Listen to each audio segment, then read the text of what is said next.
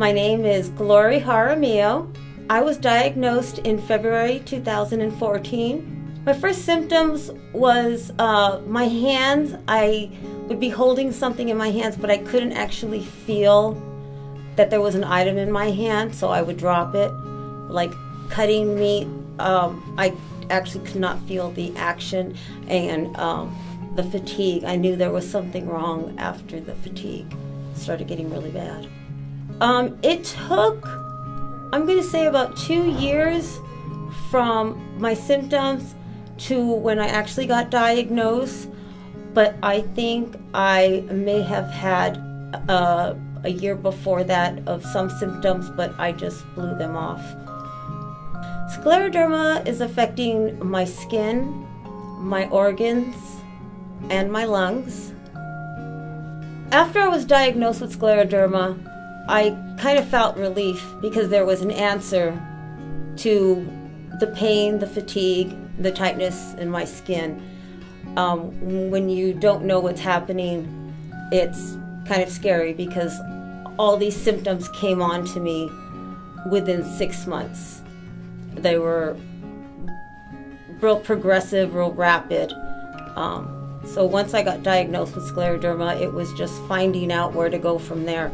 Medications, physical therapy, and finding support with other patients like me. The hardest part of scleroderma was losing my identity.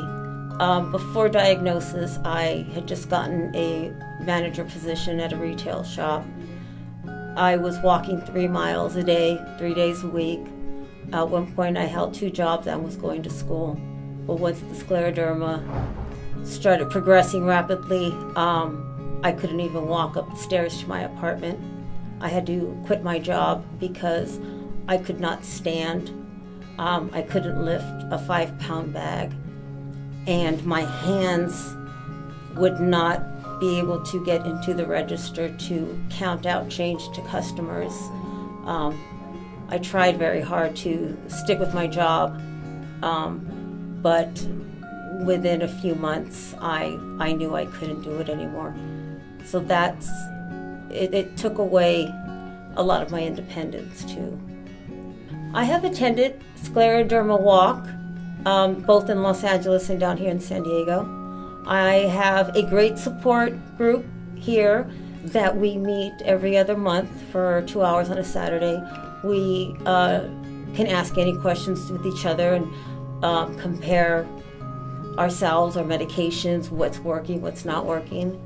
And most recently, I attended Washington, D.C. with the Scleroderma Foundation to lobby for research funding.